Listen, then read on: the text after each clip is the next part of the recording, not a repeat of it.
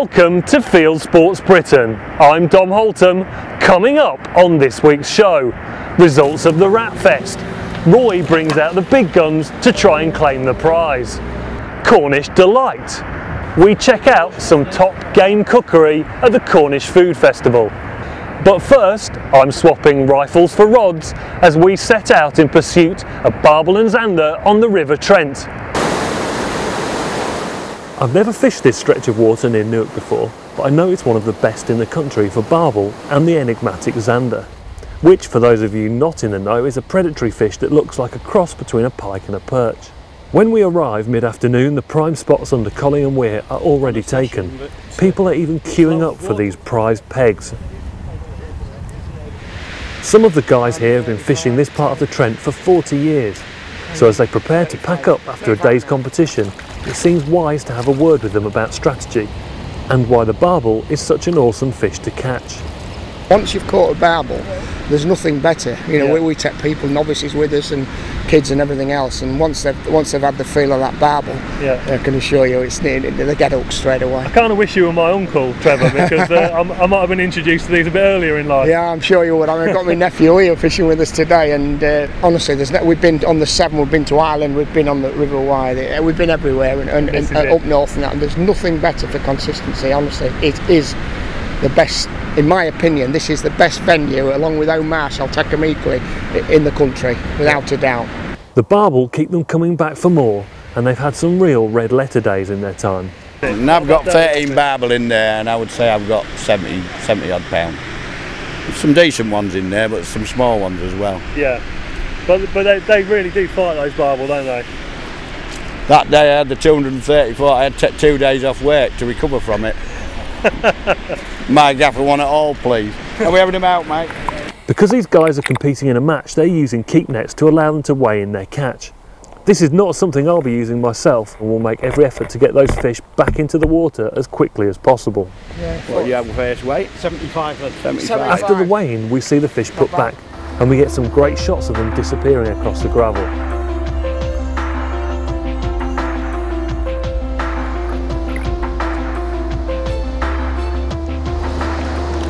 Baby, there's a barbel. Fishing with me today are some old friends from school. We all enjoy catching up a couple of times a year for a bit of a fish and a chat. Matt and Glenn know this spot well and are after zander, while me and Al are going for barbel.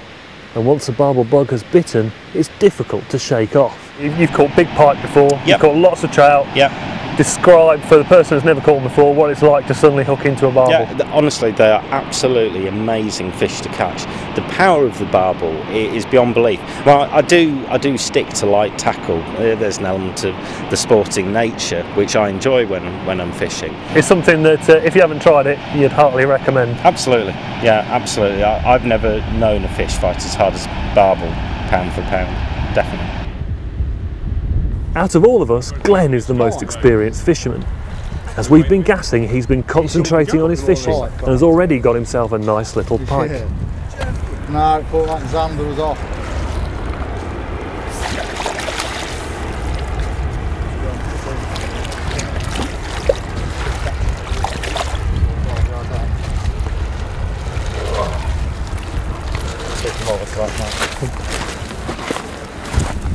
On the mat, Glenn? Yeah, but I think the hooks have come out anyway, mate. No, they have, yeah. A self-disgorging pike. Haven't had one of those on film for a while, Matt. No, it saves me making a mess of it, doesn't it? Oh, that is not a zander. No, unfortunately. So it's not a target species, but you're always in danger of catch. Where you find zander, you're going to find pike, aren't you? Yeah, of course you are, yeah. You know, the two go together, but it's only a small one, but it's not much more than a live bait for you, Glenn, is it? They're all welcome, mate. They're all welcome. Glenn has always been a fanatic carp fisherman, but he was introduced to barbel a few years ago and he's never looked back. I think some people look down on coarse fishing compared to game fishing, but barbel have a reputation for being ferocious fighters. Oh yeah, the fight's unbelievable, the take's unbelievable, it's the power of the water the fish. Because they are a river fish, aren't they? Yeah, They're like they fast are. flowing water. Yeah, that's right, they are. And you get the big fish, the small fish, they all fight really, really hard. And you've got to really look after them when you're putting them back. You know, they take some time to revive. You need to hold them in the land of the net. If it takes 5, 10, 15 minutes, you know, you've got to look after them. So they'll fight themselves to a standstill? Yeah, they will. They'll virtually fight themselves to death. To be totally honest, that is what they do. Yeah. You know, they don't give up until they're in that net. So you need strong tackle to make sure you land them and that sort of thing. And then of course there's the Zander, and he's feeling reasonably confident that he'll land one as soon as it gets dark. Probably the hardest fish I've ever tried to catch by the Zander don't like resistance. They very finicky biters. They'll come, they'll hit your bait, they'll move off, they'll come back again, and I've always got takes when I've been Zandering, not always connected, but should get some action. Yeah, should do. Before the light goes, Glenn talks us through the rig he will be using. Okay, so this is your end rig, Glenn. It's quite simple. Yep. Talk us through it. Simplicity, lead boom, lead, 4 ounce grip of lead because of the tide, you know, the fast flowing pace of the river. It'll hold the bottom nicely. Goes onto your 20-pound wire trace with a single size 8 treble hooked into the fish, which I like to cut in half to let the juices and the scent out for the Zander. It's all simplicity, there's nothing to snag anything, it's all free running, and the Zander picks the bait up straight through. It can move, it doesn't feel any resistance. That's right, the resistance, as resistance free as we can get it, considering the power of this river. So Zander don't have the best PR out there. A lot of coarse anglers don't like them. They think that they damage the coarse stocks, and we've been told that some fish have been found dead on the bank here, where obviously someone's caught them, killed them and thrown them away, which is a real shame. Stuff like cormorants do a lot more damage than a predatory fish such as a Zander would do. I think part of the problem is that they're non-native. They were introduced into the relief channel years ago, and they've since spread far and wide. But I think that they're going to have a bit of a renaissance. I think that people enjoy catching them. They're an impressive looking fish when you see them on the bank, and hopefully they'll acquire the status that perch and pike have amongst the predator set. I certainly hope so. I certainly hope we get to see them in action tonight. As darkness falls, we get a shout from Matt and Glenn along the bank. Matt thinks he has his first ever Zander on the line. Look at its eyes, look at its eyes, Drum. Yeah! Yes! Zander! Good man! Nice one. What's on the net, mate? I've got an unlocking mat back here. Yeah. But how many? See the eyes? Lovely. So that's what we come for. Looking fish, isn't it? That's what we come for.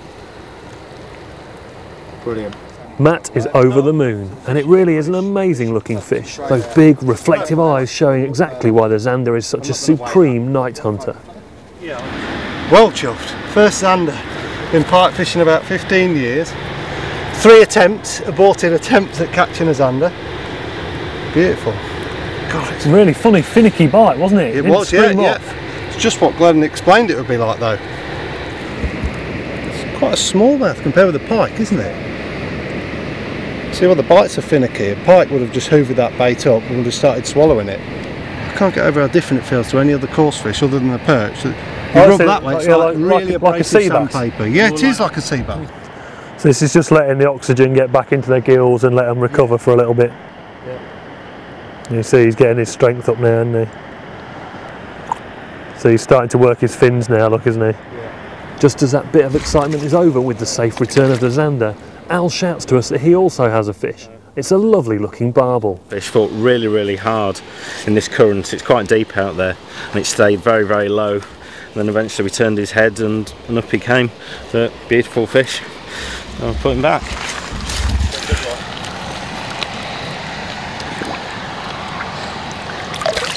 No problems at all. So it's a good start to our session, and enough for the cameraman to call it a night, claiming that he doesn't do tents. In the end, we get 20 barbel, 3 Zander and a couple of pike between us. Exciting fishing for exciting fish. While I've been fishing for barbel, David has been fishing for facts. Over to the spectacled one on the news stump.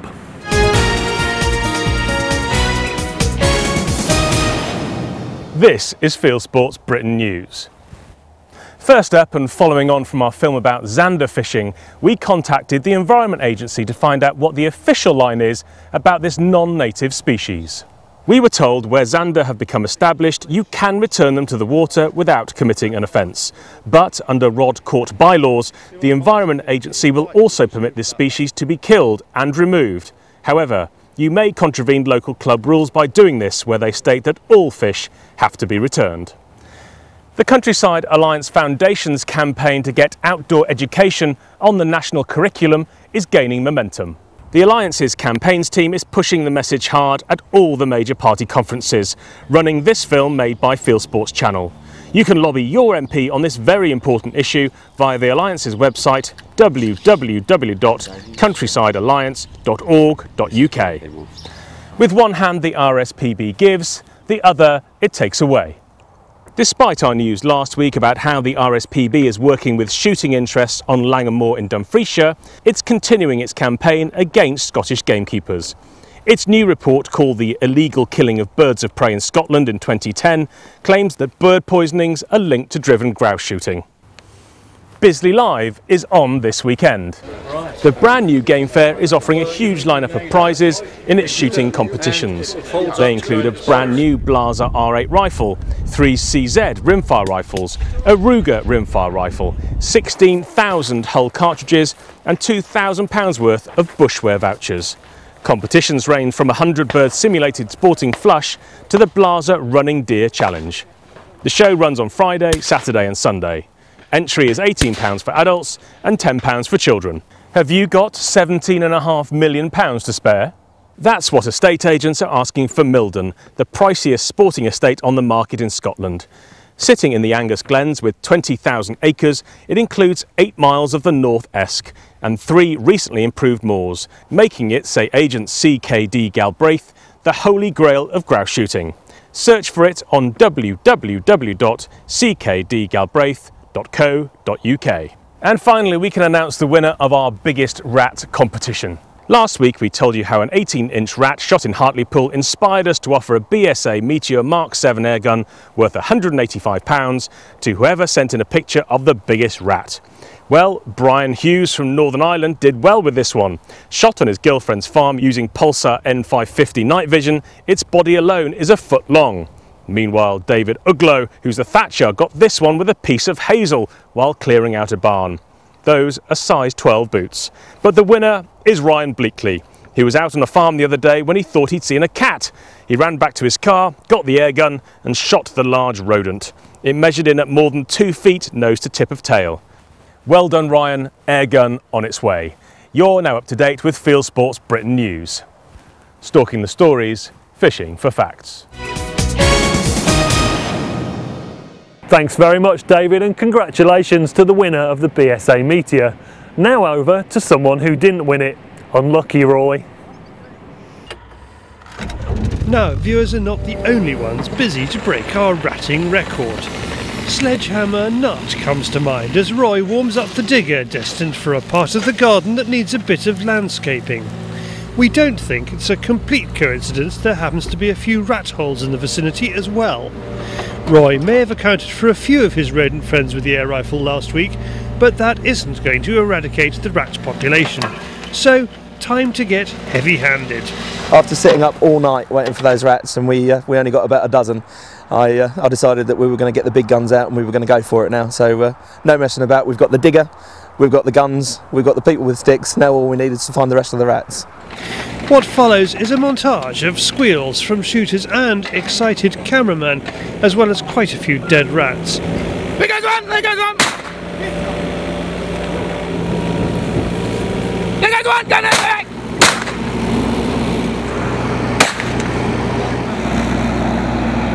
They are coming loads! Loads, look, big fuckers!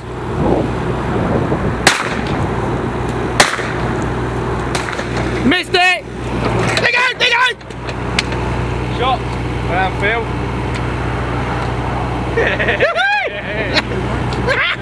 Hang on, yeah, chuck him over, we want something for the end. We have to add that Roy filmed a lot of this himself. You fucker! Yeah. Now that is just unfair.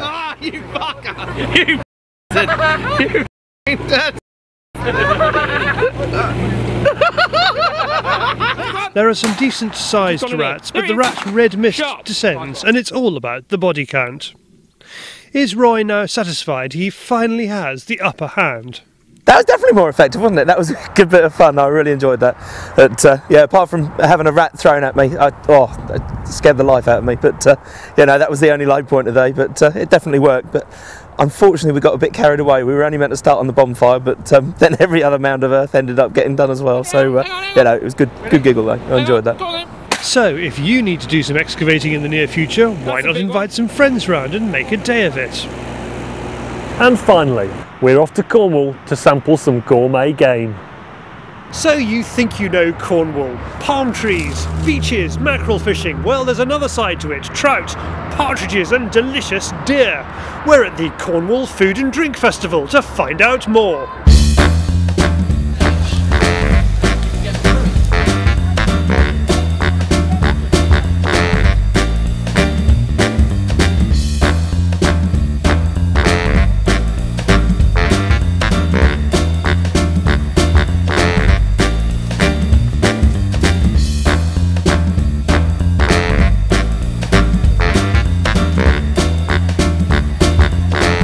This is where Cornwall's top chefs and food producers come together to promote the best the county has to offer, and game is a major theme.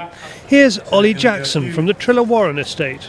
Today I've been demonstrating venison carpaccio with a walnut cream, and then also we did a dish with pigeon. That was a pigeon salad with orange, pomegranate, molasses, pine nuts and orange. Everyone knows beef, everyone knows pork, everyone knows lamb, but game's got its own unique flavour. I mean, there's such a wide range of grouse, partridge, pheasants, rabbits and pigeons need to be more on the menu as they're kind of vermin rather than and helping out the farmers producing our local vegetables and stuff. Well, not for me, no. Mark Devonshire shows more ways of buying, preparing and cooking game.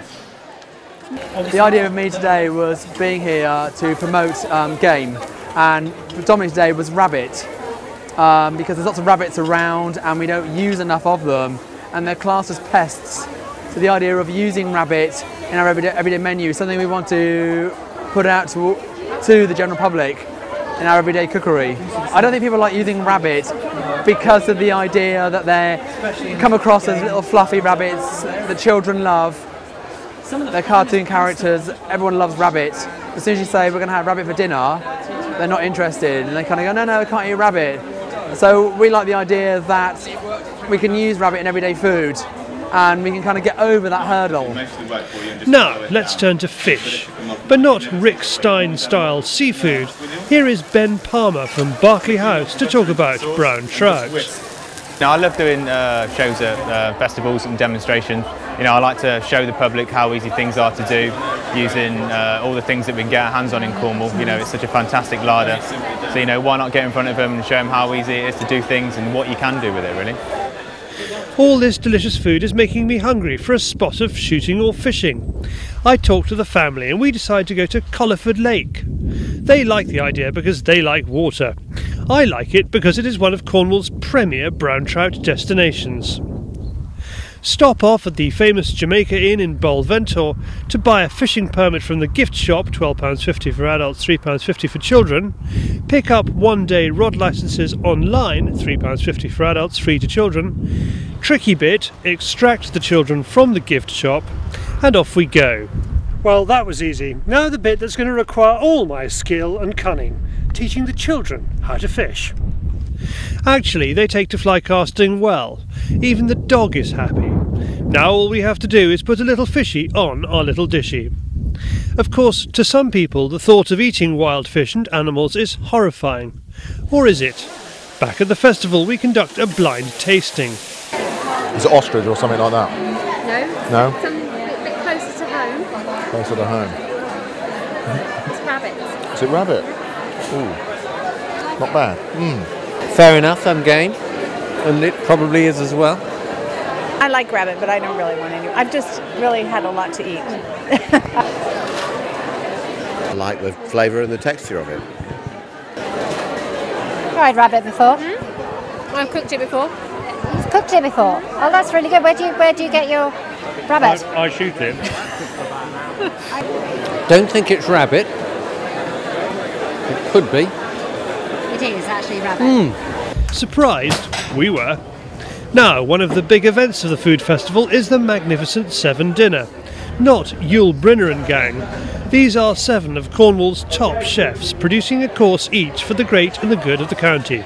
Chefs like Nathan Outlaw, who has a 2 Michelin-starred restaurant in Rock, Neil Haydock of the Hotel and Extreme Academy in Watergate, Paul Ripley of Rick Stein's Seafood Bar in Falmouth, and the last 2, Chris Eden of the Driftwood Hotel and Paul Ainsworth of No. 6 in Padstow and Reggiano's in the Square. These 2 are joining forces to produce the main course that's sponsored by Country Sports Southwest. Each chef has to introduce their dish to diners in an interview with BBC Cornwall's Daphne Skinnard. Behind the scenes, the kitchen is a lot more fraught. Are you great rivals? No, I mean none of us are rivals. We're friends. We come here to achieve what we should be doing, achieving together, and that's showcasing Cornish produce and the cuisine and the styles of all of our restaurants and our chefs of how we've been trained, you know. A bit more the Cornish way to be kind of friendly rather than Ramsay in your face type, isn't it? Yeah, of course it is. Yeah, you know, that's something I've certainly noticed moving down here. You know, everyone, you know, gets on well. You know, life's too short to be like that. You know, you may as well embrace it. We've got a lovely sort of community in the West Country. You know, so I think it's you know, just get on and all work together. So what is Country Sports Southwest trying to achieve? Well, the project's about encouraging people to come down and shoot and fish, and we can't do that unless we've got a market for the meat, the game meat at the end of it. So this is to encourage people to eat game and try it and put it in their diet every day, really, or every week. And Cornwall is, you know, notably about fish, but you're saying it's a lot more than that. It is, yeah, because it's about sea fish mainly, and we want people to know there's sustainable river fish in trout that people can fish, and that there's this wealth of game in Cornwall, and that ranges from pheasant through to venison to rabbit to pigeon, and it's all done by shooting. And shooting is the sport that gives this product that people can eat, which is great. It's success on a plate in Truro, but how am I and the family getting on at Colliford? It's a gorgeous, wild, dramatic landscape. Nothing bucket and spade about this. But shooting is a lot easier. There you get a gamekeeper or shooting instructor to help you. Here the children have to put up with me. Then our luck changes. Despite all the rock throwing, we hook and land one. It is not the biggest brown trout in the world, and it may be the unluckiest, but it smiles all round as we head back to the car. For more information about shooting, fishing or riding in Cornwall, visit www.countrysportssouthwest.co.uk. This has been Fieldsports Britain. Thanks for joining us on the banks of the River Trent, and don't forget to like us, subscribe, face tweet or anything else by pressing the buttons round and about. We'll be back next week. I hope you'll join us. In the meantime, it might not be luxury, but it beats working.